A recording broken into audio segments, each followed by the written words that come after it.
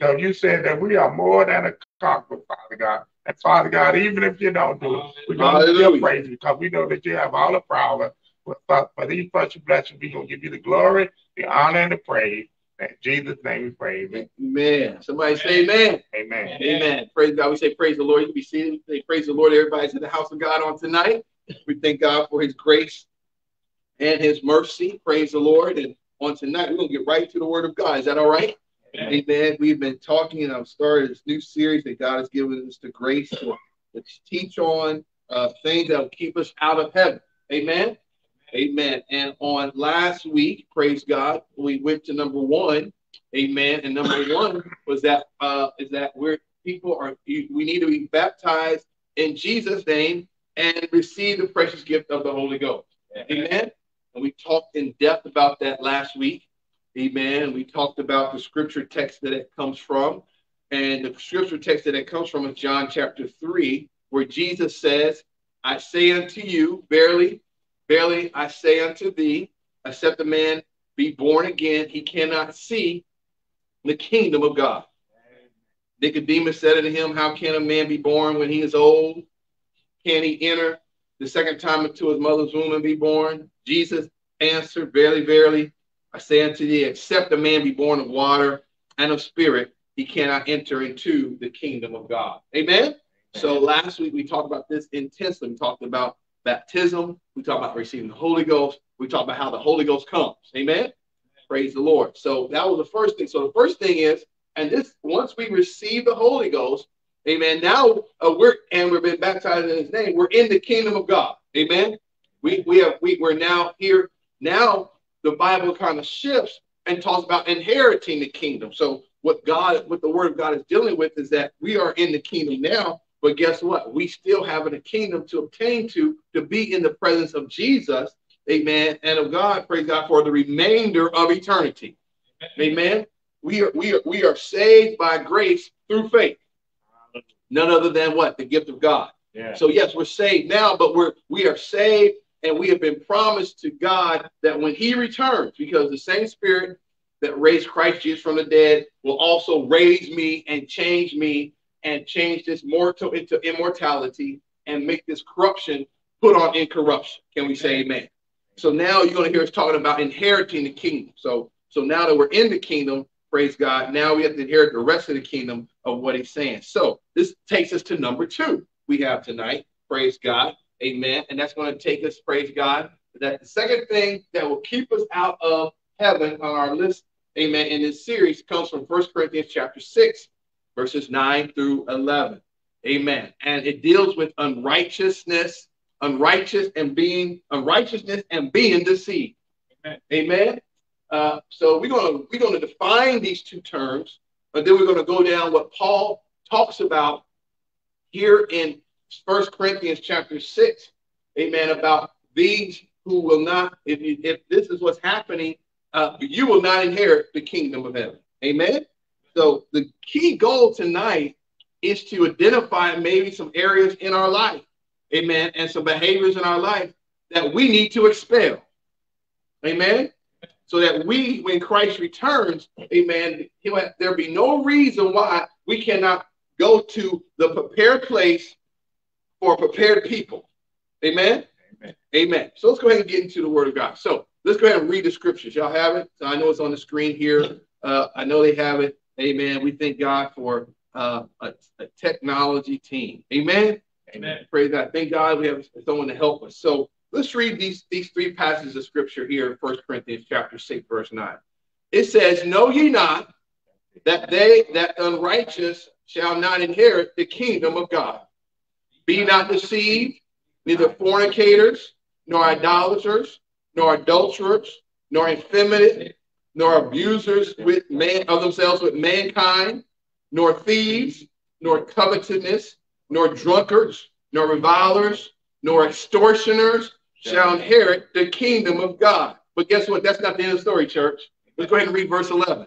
He says, and such were some of you, but ye are washed, but ye are sanctified, but ye are justified in the name of the Lord Jesus Christ by the Spirit of our God. Can we say amen? So as we look at this list, know, church, that guess what? We can get away from this stuff. Amen. Amen. Praise the Lord. There is a way, amen, to get away from the things that are trying, praise God, to keep us bound so that when Christ returns and our ability to inherit the promise of God for us, amen, does happen, and nothing that will cause it, amen, in our lives to keep it from happening. Right. Amen. All right. So let's first of all define. So two terms I want to talk about, amen, here in verse number 9, praise God, deals with unrighteous and deceived. Amen. So when we talk about unrighteousness and deceived, that's what Paul says. He says, know ye not that unrighteous shall not inherit the kingdom of God. Amen. So what does it mean to be unrighteous? Well, let's take a look at that. To be unrighteous, praise the Lord, amen, comes from a word in the Greek, praise God, that means one who violates justice. Amen. The unjust. Amen. Praise God. Amen. So now we have to define what is justice. All of us got all types of ideas what words mean, don't we? But it's good to look at what the original context of what the word means, and I believe it'll get a better insight on what's going on when Paul is speaking to the church at Corinth. Amen. He says, well, what is the definition of justice? Well, justice, praise God, is the principle or ideal of dealing with a right action. Amen. One who deals, one who does not deal, unrighteous deals with one who deals fraudulently with another. So the first thing we have to understand is that, so we put those together, it talks about one who violates the principles or ideals of things that are right. That's unrighteousness. That's unrighteous. Unrighteous. All right. Now, the question I want to ask you is unrighteous, when we talk about justice, who is that influencing? Who is that affecting? It's not affecting God, because we can't treat God unjust, because God's not going to allow it. Because somewhere I have to have some type of equality, amen, in order to file just or justice. So, for example, when you go into a courtroom, you have the judge, right? Amen. The judge sits above everything else, doesn't he? Amen. But the plaintiff and the defendant sit on what? The same level. Y'all understand what I'm saying? Mm-hmm. So the plaintiff has a relationship with the defendant, and the defendant has a relationship with the plaintiff. But the judge has a relationship with neither. He sits above. So that's why I said no matter. So when I talk about injustice, it talks about those that I'm in relationship with. And the relationship that God is talking about is people's relationship with mankind. So what I'm trying to get us to understand is that everyone, when Paul's dealing here with these lists here in 1 Corinthians, praise God, he's talking about how you deal with people. Amen. And if you deal with people the wrong way, it'll keep you out of the kingdom of God. Yes, it will. Amen. Praise the Lord. According to the scriptures. Being unjust. All right. Let's look at deceit. Y'all ready? What does deceive mean? Deceive means what? To cause, to stray, to lead astray, or roam aside from what? The right way. All right. So Paul says that what? The unrighteous shall not what? Inherit the kingdom. When I don't treat my brother, amen, when I don't treat people, when I don't treat persons, when I don't treat the dog right. Uh-oh. God is saying, praise the Lord, I'm not being just with that individual or with that situation or with that circumstance. He says you're not going to inherit the kingdom of God. So my dealings with people have a direct influence on if I'm going to make it to heaven or not. Mm-hmm. I can't be a brawler on Monday through Friday and then come into church on Sunday, raise my hand, speaking some type of tongue, and think I want to make it to heaven. Come on. You're what? Now you're in that area of being deceived. Yeah. That makes sense? Yeah. So unrighteousness and deception, praise God, amen. Deception feeds on unrighteous and causes it to take place into somebody's life. And what Paul is saying here is, watch this. What Paul is saying, amen, is that, let me get to my notes here. He's saying, if you're unrighteous, if you're unrighteous, deception is waiting at the door. Praise God. And if you walk through that door of unrighteousness and deception, thinking these, you will think, praise God, these other things are okay to do.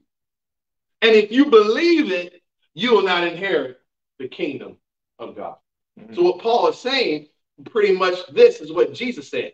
A little leaveneth what? The whole lump.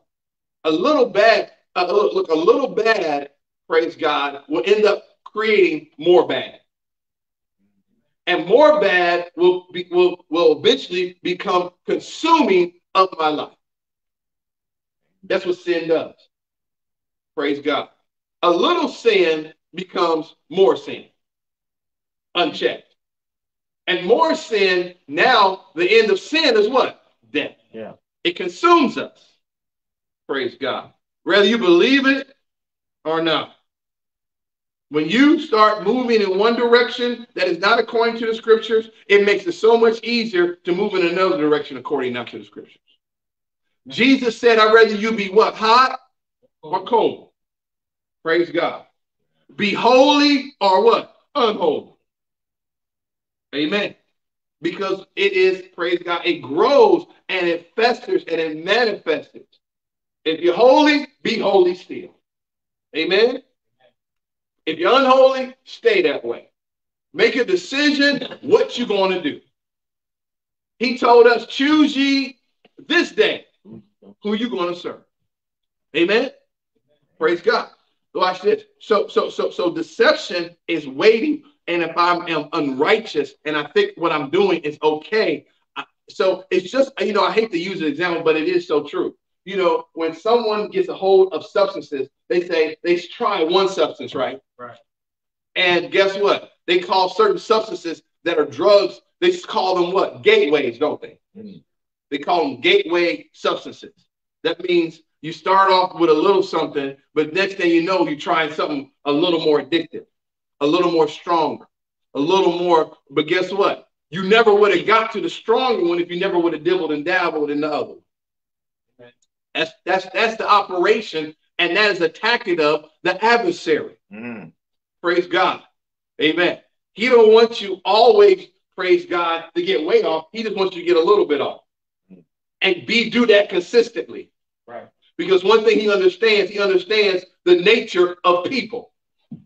And you got to understand the nature of who you are. Yes. Amen. If you don't understand your nature, the enemy already got you. Praise him. Who's that? Who's that wanted hamburgers and they'll pay you on Tuesday? Wimpy? Yeah. I never saw where Wimpy paid for any hamburgers. Yeah. He always wanted what? Another. And guess what? One just never was enough. Praise him. Yeah. Yes, sir. Go ahead. Praise. It's also the same way when we talk, you just said about the devil and how he doesn't care about certain things. It's the same principle when it comes to your Bible. The truth of the matter is he don't even care if you read the Bible as long as you don't apply it to your life. Amen. And that's when it starts to change you. When you apply the word to your life. But you just having the Bible, you have to be able to do something with it. Amen. So that is so true. Just because you got the information, you got to use the information. Amen. Amen. So I like this statement. I got this from a Bible scholar, but I wanted to share with you because it's not my words. He says the only thing you'll gain from cheating your brother is eternity with the unrighteous. Lord have mercy. And Paul was saying our beliefs are not separate from our actions. Amen. If a Christian can cheat and defraud his brother without conscious, it may be fairly asked if he is a Christian at all. At all. Amen. And this is a strong statement, but it is true. Because church, let me tell you something. Guess what? Your soul is too valuable to mess over. Amen. Eternity is too long to go to the wrong place. Amen. Amen. Praise God. It's too long. We live on this earth by the grace of God 70 years. Amen. If by strength, we'll make it 80. Praise the Lord. And the way people are living today, some not even making it to 20. Right. And whatever we do during those years on this planet determines where we spend eternity. It doesn't even seem fair, does it? How can 70 or 80 years of eternity dictate and demand payment for where I'm going to spend the rest of the ages? Doesn't seem fair, does it? But guess what? That is what God has put in place for us to determine where we're going to be for eternity. Amen. Amen. Amen. And when you look at it like that, some of the things we're going after, some of the things that we call important, some of the things, praise God, that we make priority, they're really not important. They're really not a priority. Amen. They're really not worth me losing my soul. Amen. Amen. Praise God. Amen. So that is what we're here to do. Amen. Look at these things that may cost us eternity. All right, y'all ready to go down the list? All right, I'm gonna go back up to here. Murray, let's go back there real quick. Let's just read the scripture one more time. Where we at? I'm gonna go back there. Praise him. Right here, it says what? It says that who shall not inherit the kingdom of God? He says what? Fornicators, right? Yeah. Idolaters, adulterers, effeminate, abusers of themselves and mankind. We'll stop right there. We're going to go down these first 4 or 5. We may make it to those tonight. Let's take a look at that. Let's look at fornicators real quick. Amen. Praise God. Let's look at what these words mean. Praise God, according to what Paul is saying to the church. All right.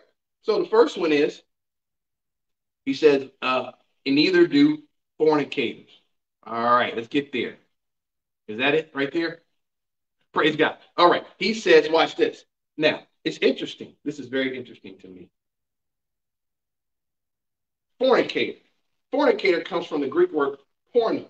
That's where we get the word pornography from. Amen. Fornicators. Fornicator is one who prostitutes their body for another's lust for hire. One who indulges in unlawful sexual intercourse shall not inherit the kingdom of God. Now, watch this.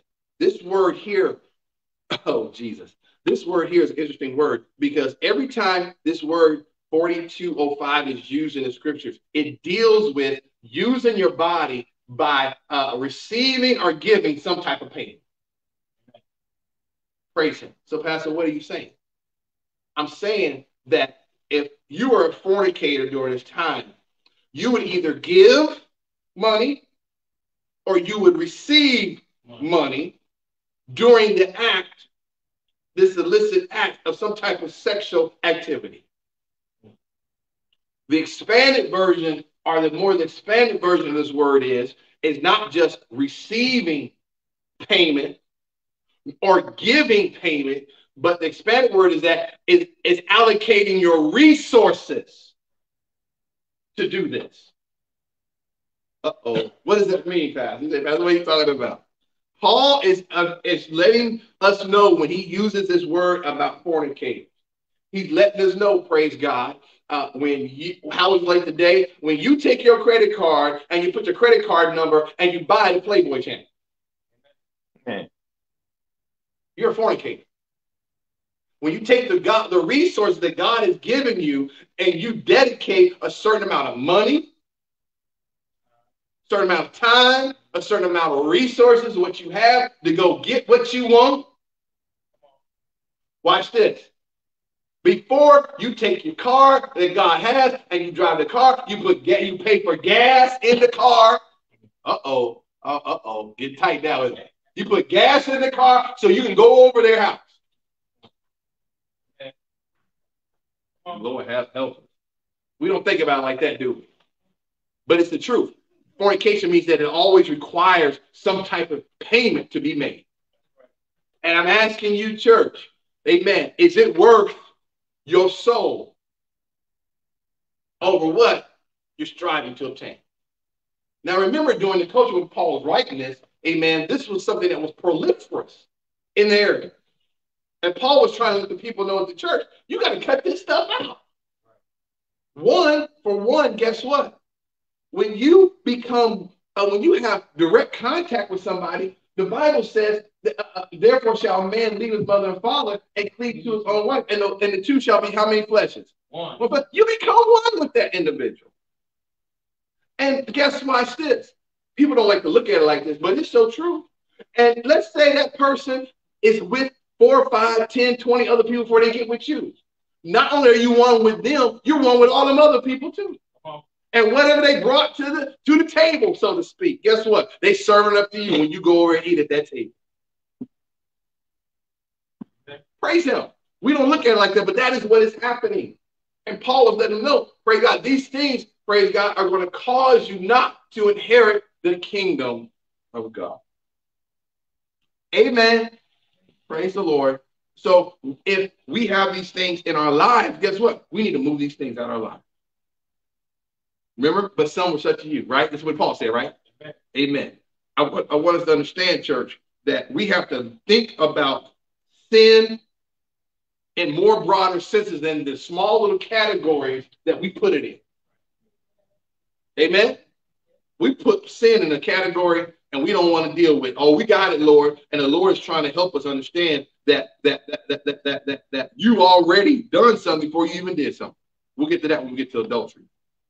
Let's look at a couple scriptures. Let's get 2 scripture tests. Let's give you a couple scriptures here. It says here, but now I have written unto you, this is 1 Corinthians chapter 5, but now I've written unto you not to keep company. If any man that is called a brother, now remember, Paul's writing to the church, isn't he? Called a brother, be a fornicator, or covetous, or an idolater. We'll get the rest of them in a minute. Or a railer, or a drunkard, or an extortioner, which such one know not to eat. Don't go out with them. Come on. Don't go to their house. Come on. Don't invite them to your house. This is if you have bona fide proof. This is what they're doing. Some people operate on hearsay, and you don't know. You say, well, I just think, no, guess what? If you have bona fide proof, because guess what? We're supposed to give the benefit of the doubt to our brother. We're supposed to say, my brother definitely, surely must not be doing this. Because he's supposed to be in Christ like I am. Too many times we as saints, we don't give people the benefit of the doubt. We're all ready to crucify them. What's that one show? We want to be judge, attorney, the judge, and executioner. Yeah, I know. You don't know nothing. Were you there? You know, the interesting story that Jesus tells, the woman was caught in what? The Bible says, Lord have mercy, it said the woman was caught in the very act of adultery. That's what it said, right? Praise him. They had bona fide proof of what she was doing. Praise him. All right. But look, don't eat with them until they get themselves what? Straightened out. Amen. Look what he says. Lest there be any fornicator or profane person as Esau. Esau was a fornicator? Yes, because Esau did what? He paid. He lost his what? His birthright. He got paid. He received payment for his birthright, didn't he? What was the payment of his birthright? A bowl of beans. A bowl of beans. For one morsel of meat, he sold his birthright. Do y'all see where there's an exchange or a payment taking place when I talk about fornication? Amen? That makes sense? I never understood scripture until I was like, oh, Esau violated what God had put in place. Because really, you're not supposed to sell your birthright because it is of God that you're born first. And when you're born first, the birthright goes to who? The firstborn. The reason why you're firstborn, because that's what God wanted. And guess what you did? You just fornicated what God gave. You made a payment, praise God, to usually, amen, to push something or do something that's going to satisfy your flesh. Amen. Praise God. We're going to keep on going.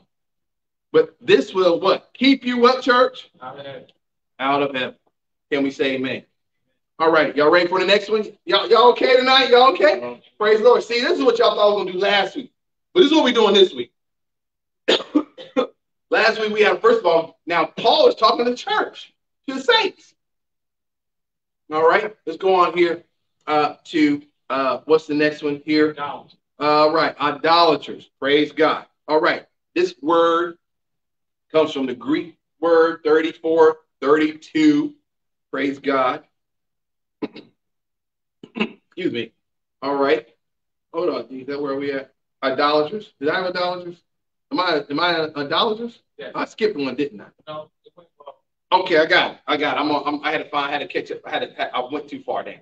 Idolaters. All right. So now, idolaters comes from the Greek word Eliotanes, 1496. That means that you worshiper. The key concern or concept of worshiping means that you bow down or you submit yourself to something. Praise God. So you bow down, submit yourself to false gods. All right. Watch this. We're going to expand this word called idolatry, or idolaters. A Christian participating in any way or in any activity that is non-godly. That's what the true definition is. Anything that does not pertain to what? The Lord. And consuming the sacrificial elements of that thing, or eating the remains of things offered to the idol. All right. Now, don't y'all get scared now because, you know, some of y'all going to the Super Bowl this weekend. I'm not talking about the Super Bowl. I'm only talking about the Super Bowl is if you make the Super Bowl more important than God. You are the focal point of idolatry, not the idol. Let me say that again. Because see, people think it's the idol and not them. It's you. It ain't the idol. All right, I'm gonna show you something here in a moment that says that. Okay. He says here, a covetous man as a worshiper of mammon. So idolaters are ones who bow down, submit themselves to false gods. They are Christians who participate in ungodly activity. Praise God. And then you reap the harvest and consume those activities. And so there's an element of consumption that comes with idolatry. I got to consume the idol. I have to consume. I'm going to say it again. I have to consume it because I am a consumer. Amen. How do I consume? I consume through my five senses. I taste, right? I touch. I bring in my eye gate. I see. I hear and I smell. I am a consumer. I got to be cautious, so cautious, church, of the things that I am consuming. Amen. Then a covetous man, someone who worships money over God. These shall not inherit the kingdom of God. Now, you say, Pastor, it's not the idol, but it's the person. Watch this. Let's go look at the scripture text. Can we do that? All right. Look, first of all, this is how God feels about idols. Y'all got Ezekiel chapter 6? They got it on the screen, D? Amen. Ezekiel chapter 6 and verse 5 says, and I will lay the dead carcasses of the children of Israel before their idols, and I will scatter their bones round about their idols. About your altars. What does that say about how God feels about idols and idol worship? You know what it says? You dead wrong. Is that what it says? That's how I should read Ezekiel 6 and 5. Look, if you are idol worshiping, you dead wrong doing something. It will cost you your what? Your life and your soul. Now, here in the book of Ezekiel, chapter 6, Pastor, that's Old Testament. I know, but look what he says. He says, I will lay the dead of the carcasses of the children of who? Israel. Of Israel. The Bible says that the children of Israel was the church of the Old Testament. So he's still talking to church folk. Amen. that church folk who participate in idols, praise God, and he says, I'm going to scatter their bones at the corner and the base of the thing. Oh, you want to worship that thing so bad? Guess what? You're going to worship it dead. It's going to take you out. Leviticus chapter 26 and verse number 1. One passage of scripture I just pulled out, but it says something here. It says, now let's read it nice and slow. I'm going to read it once and let's read it slow. It says, ye shall, let's read it together. Ye shall make you no idols nor graven image, neither rear you up a standing image, neither shall ye set up any image of stone in your land and to bow down unto it, for I am the Lord your God. Now, that's also personal, don't it? He says, you, me. I shall not make, ye shall not make who? You, me. I cannot make an idol. So the idol is only given strength when the person gives it to it. So idolatry is not in the inanimate image. Idolatry is in your heart. Projecting it onto the image. Amen. It's in your heart. He says, neither shall who? Neither, so don't make what? You don't make no graven image. Don't stand up something before you to kneel down to. That's right. Yeah. Neither shall you set up a stone. No statue. I'm the Lord. And ye shall not set up any image of stone. Here in Leviticus chapter 26, he's talking to the children of Israel. Praise God. And he's letting them know idolatry begins where? In the heart. In the heart. It's only manifested when it comes out. Now I heard someone say, Aaron, yes. You remember when the children of Israel were in the wilderness, right? Yeah. Moses goes up to the mountain. Guess what? Those people just came out of Egypt, didn't they? Yeah. Egypt was still in them, wasn't it?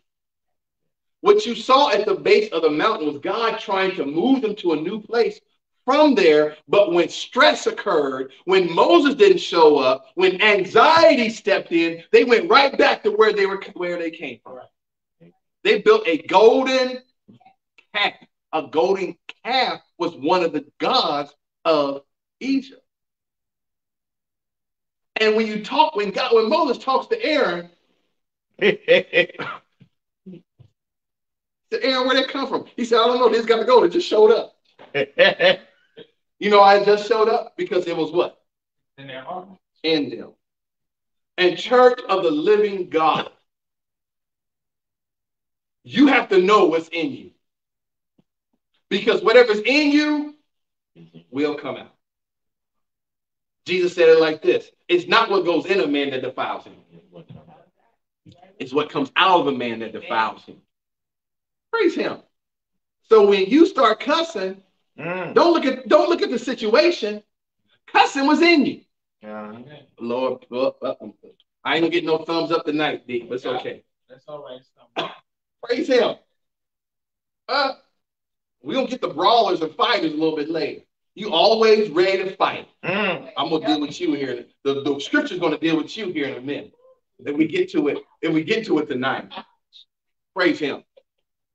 But look, church, this deals with being deceived, unrighteous, deception.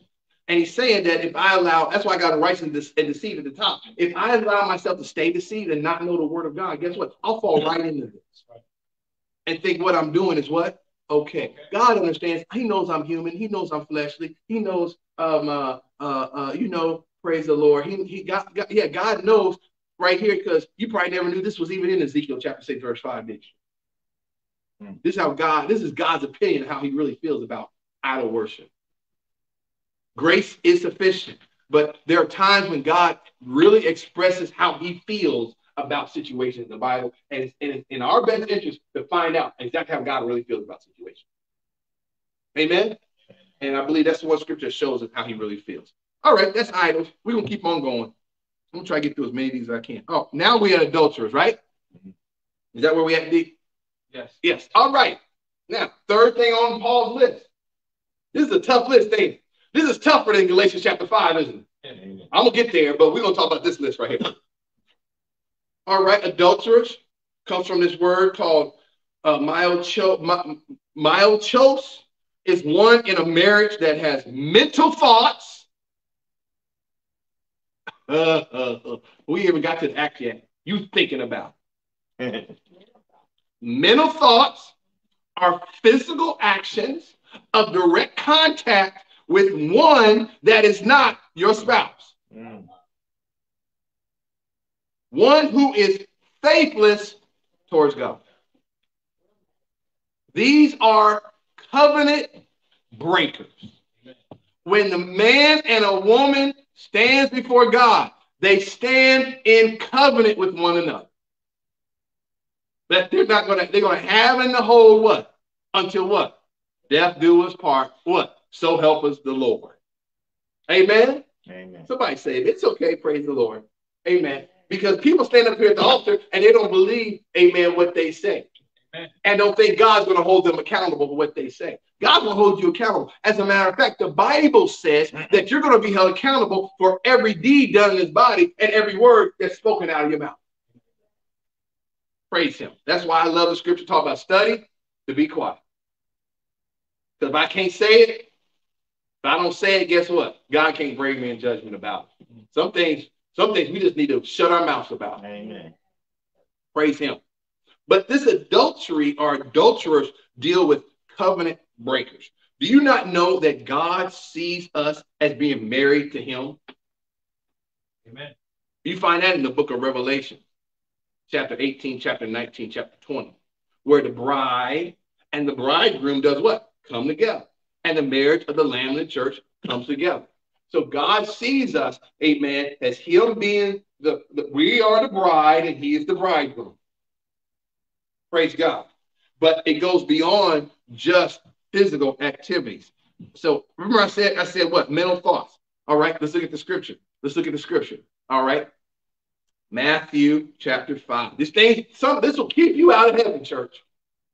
But I say unto you that whosoever, again, talking to men, and and that day might be talking to women too. Look what he says. But I say unto you that whosoever looketh on a woman to lust after her have committed adultery with her already in his heart. You ain't never have to be physically engaged with somebody to fall into the category of being an adulterer in the eyes of God. Amen. Amen. So what do I do, Pastor? Is she nice looking? Absolutely. Praise God. Does she smell good? I'm going to talk from a man's perspective. Does she look good, smell good? Absolutely. Guess what? At that point, I got to stop. Amen. She's nice. I got to go and do something else. Because if I dwell on it, my mind might undressing her. Mm-hmm. And we know that ain't lead to nothing good. Mm-hmm. Tulips and bubbles bath. Now you messed up.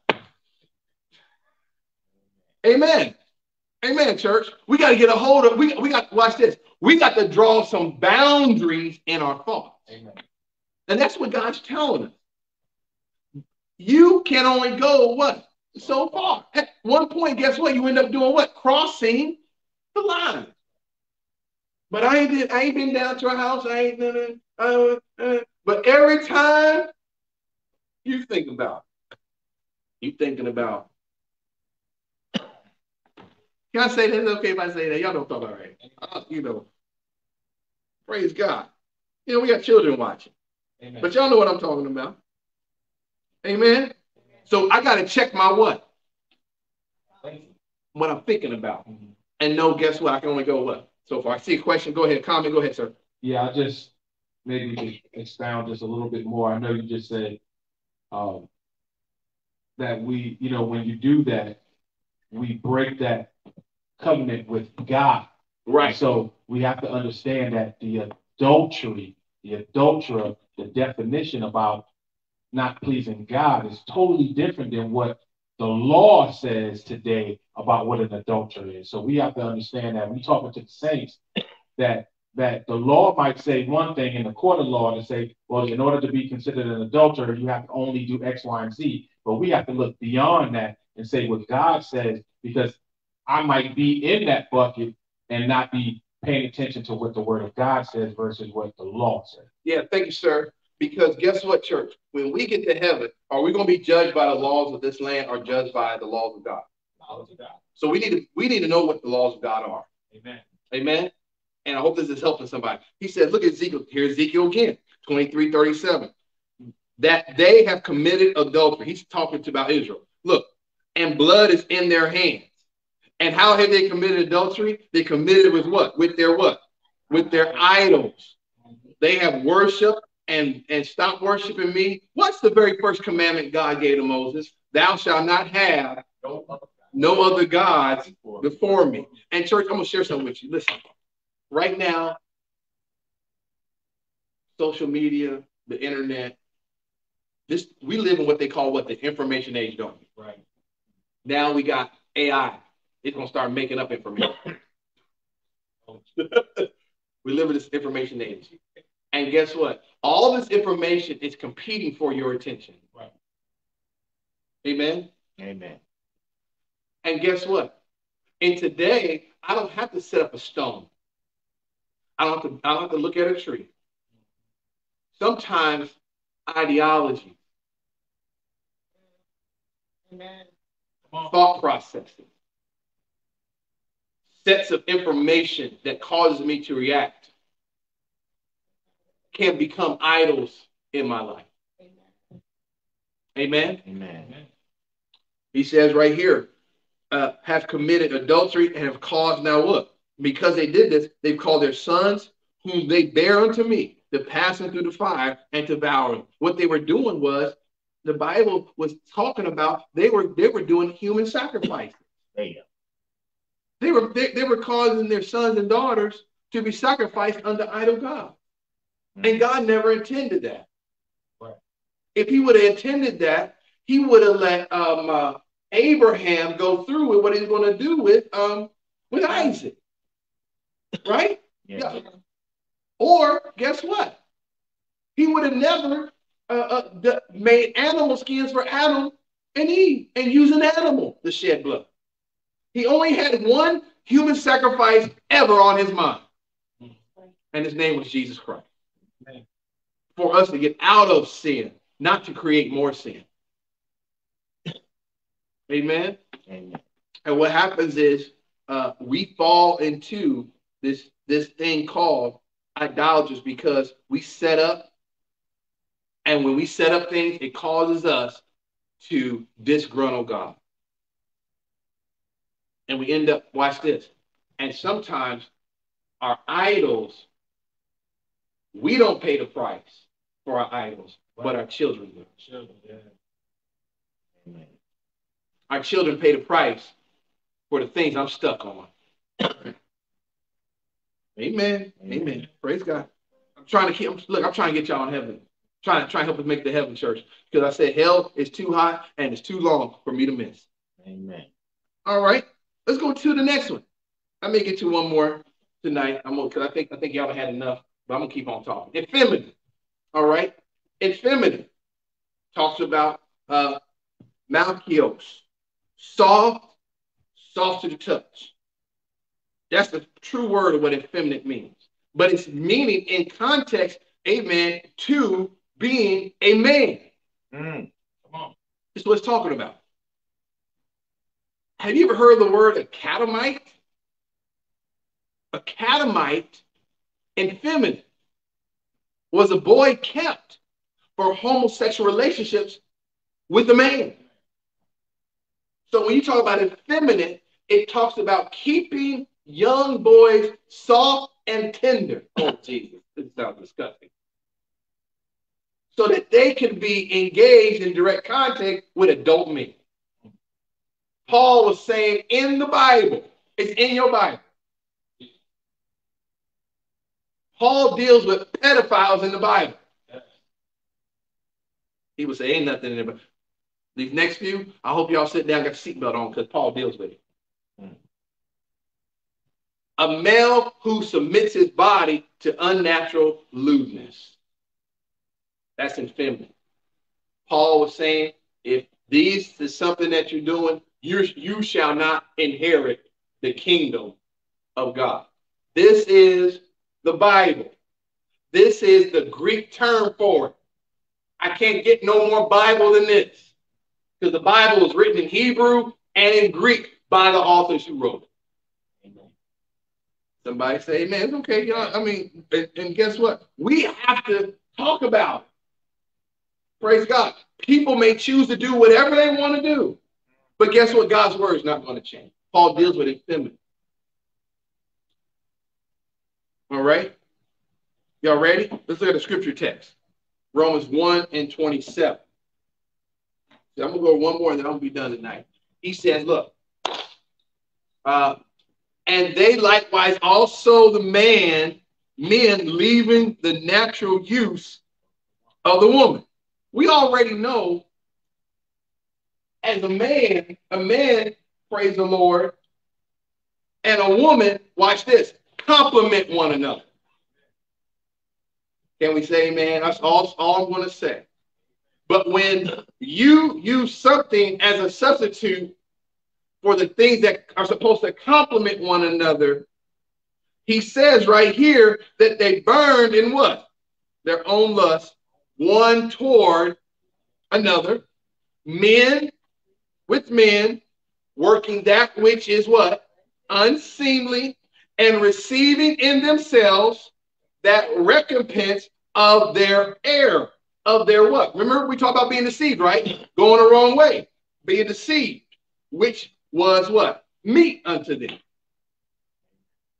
So here, Paul is letting them know in the book of Romans, because Romans was close to Corinth, that when you engage in this type of behavior, amen, you are working things that are unseemly, and then guess what? The Lord is going to reward you according to your actions. How he's going to reward you, I don't know. But guess what? God knows, and God will deal with you in that area. Amen. And guess what, church? Guess what? This right here now is contrary to the laws of our land. Hello, are we in the church?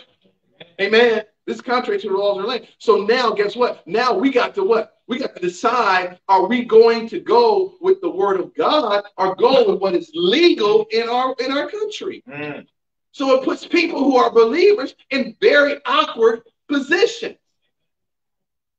Because you know what? We want to love everybody, but the Bible tells us something different than what has become the law of the land. Mm. And we have to pray and ask God to give us strength, church, and teach us how are we supposed to love the soul but hate the sin. You got to love the soul and hate the sin. You got to love the soul and hate the behavior. Amen. Look, I love you, but I'm not signing off on that. You're my brother. You're my sister. Watch this. You're my brother in Christ. Uh-oh. You're my sister in Christ. But I can't get with that. Right. Because the Bible says, no matter how legal it is in the country, and what this world does. One more. That's all I'm going to do. Our time is up. Abusers of mankind. Last one on the list for tonight. Effeminate.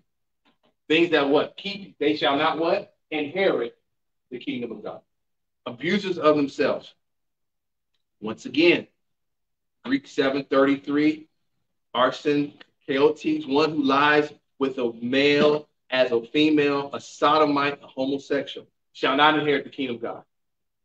I was interested in this word because when you look at this word, 7:30, the definition of the word, is sodomite and homosexual. Right. I'm like, how do you use that to define a word? That's what the word means. And according to what Paul writes to the church, that if you are in this category, you shall not inherit the kingdom of God. All right, let's look at what God's opinion is. Let's go to someplace very familiar. I'm going down the south. Can we go down the south real quick? Nope. Abusers of themselves. Scriptural reference. Genesis 18. Now watch this. This is Genesis chapter 18, right? All right. In Genesis chapter 3, man is deceived by who? The serpent, right? By the time we get to Genesis chapter 6, God's destroying the whole earth. You only up to the 6th chapter already of the book, of the whole book, You to the 6th chapter of the first book. There are 66 books in the Bible. You only get to the 6th chapter of the first book, and God's already killing all men off. That should tell us something about how corrosive, how viral, how aggressive sin is. But we act like sin ain't nothing. If the preacher gets up and preach about it, I ain't going there tomorrow, next Sunday. I'm turning in my membership over there. Amen. Amen. But sin is what's going to keep us out of heaven. God saw Gomorrah, so now we're up to the 18th chapter, and he's all ready to wipe somebody else off. And the Lord said, now watch this. This is the proliferation of sin. Because, see, one thing I want you to understand, the flood didn't kill sin. Sin was still in the earth. If sin was not still in the earth, this would have never occurred. You know, the flood, yeah, the flood wiped out everybody, but guess what? It didn't get rid of that sin nature. These particular people who were in Sodom were descendants of those who came off the boat. 12 chapters before this. These Sodomites were sons of Noah, descendants. So that tells us God saved man, but he had a plan to save man from their sin later on. But guess what? Sin crept in, and now you got Sodom, and he says, look, and Sodom shows up at a place where, and he says that, and because of what was very grievous? Their sin was very grievous. It was their actions and their mindsets that sin was causing them to do. So when God saw that, abusers of themselves, the word definition we just read in the New Testament was sodomite. So what happened to Sodom? Sodom, verse 19, chapter 19, and verse 24. Then the Lord did what? Rained on Sodom and Gomorrah, brimstone and fire from the Lord out of heaven. Praise him. Sound like they didn't make it to the kingdom of God. Judgment came upon them because of their sin. And we look back to the word that Paul just dealt with. He was talking about the same thing. Judgment is going to come upon them. I don't have a heaven or hell to put you in. I don't have no way to judge you. All I can do is tell you what the Bible says, and you got to make some decisions in your life. Amen. Amen. Praise God. I'm going to stop right here tonight because, you know, Jesus help us, because he shifts gears here. And we're going to talk about this next week. People who be stealing. I'm just not talking about people who take them that belong to them. I'm talking about people who steal the truth. But we'll talk about that next week. Somebody clap your hands, give God some praise. Amen. Church, I want us to understand something tonight. Is that if any of these touch your life, eject them from your life. Make sure that you have the power of God in your life to be baptized in Jesus' name. Be full of the Holy Ghost. And the Lord will help you make a change in your life. Amen. And that's why I want to let you know. And that's why I want to put that last scripture on it. He said, and some of this was you. But we've been washed by God. We've been washed by the blood of Christ.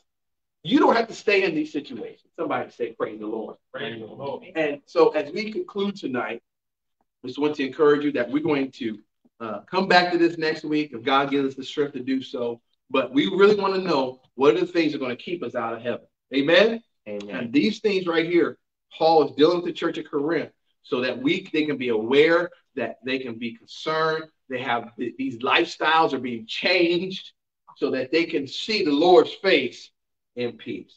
Amen? All right, we're going to give God praise. Come on, clap your hands. Give God praise. Hallelujah. Amen. So on tonight, I think it has up there, yes, praise God. We appreciate everyone amen, who is partaking, amen, in the vision of growing the kingdom of God. Amen. When you give, guess what? You partake in the growing of the kingdom of God. Amen. Amen. So I'm asking everyone who wants to partake in the growing of the kingdom of God, amen, feel free to give, because that's what we're doing.